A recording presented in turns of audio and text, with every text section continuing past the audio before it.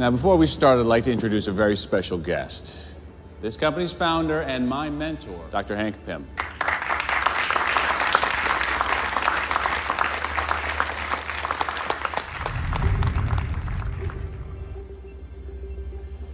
When I took over this company for Dr. Pym, I immediately started researching a particle that could change the distance between atoms while increasing density and strength. Why this revolutionary idea remained buried beneath the dust and cobwebs of Hank's research, I couldn't tell you. But just imagine A soldier the size of an insect.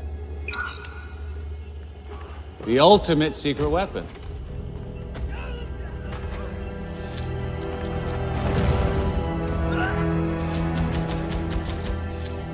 An Ant-Man. Right, Hank? Silly, I know.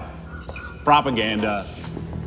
Trumped up BS to scare the USSR. Hank, will you tell our guests what you told me every single time I asked you?